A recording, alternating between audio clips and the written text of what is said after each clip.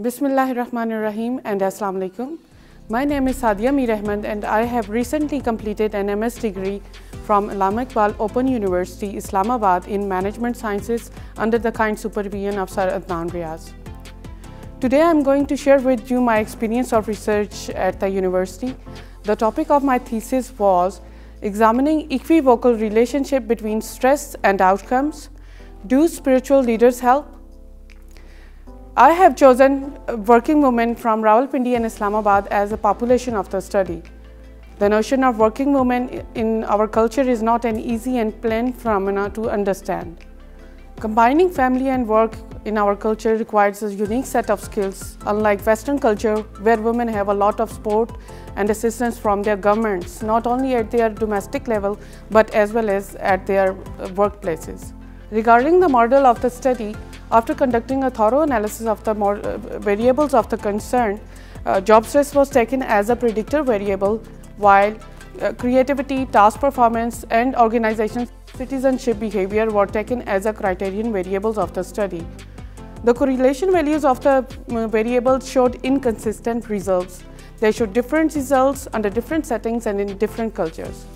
So it suggested that the relation between stress and outcomes is moderated by some promising variable, and the review of the literature showed that employees' perception of leadership styles have a very strong impact on their stress level. Women experiencing different leadership styles show different level of stress and their work behaviors might be different. The literature also depicted that spiritual leadership is considered to be a more value-oriented leadership style among the other leadership styles. The drive of the spiritual leadership theory is to motivate the leaders and the cohorts intrinsically for their own spiritual needs and welfare. The spiritual leadership theory is based on the intrinsic motivation model, which incorporates hope, altruistic love, theories of spiritual leadership at work, and spiritual well-being.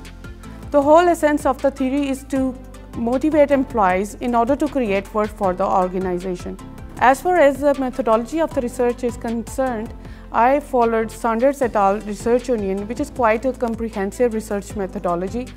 It follows philosophy of positivism, and the purpose of the study was to test the relationship.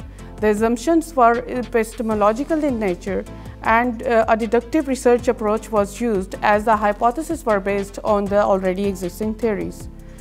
Regarding data collection, we used survey design to develop questionnaires from measures that were adopted from different sources, and the questionnaires were also created on Google Forms, which really gave me a chance to collect, to sort, and to analyze data in a systematic manner. We distributed 532 questionnaires depending on the number of the items in the scale. Out of these 532 responses, 424 were deemed usable for further analysis. The analysis included confirmatory factor analysis, discriminant validity, convergent validity, correlation, and the moderation analysis. In addition, the assumptions of the regression analysis were also satisfied to further validate the data. The analysis of the data revealed that there exists a strong negative correlation between stress and the outcomes.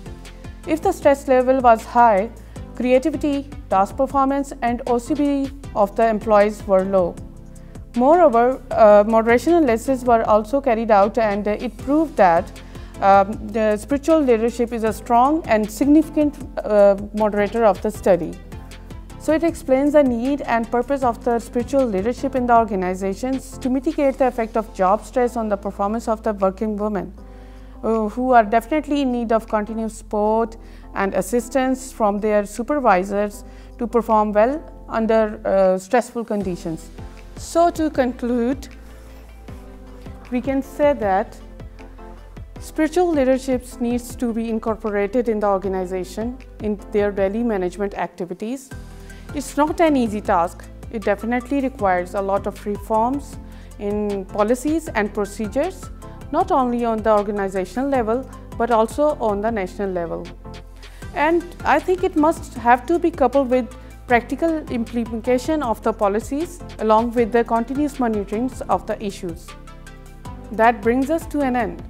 Thanks for watching the video. I really appreciate your time and interest, and I hope the video might be of some help if you are going to pursue a research-oriented degree.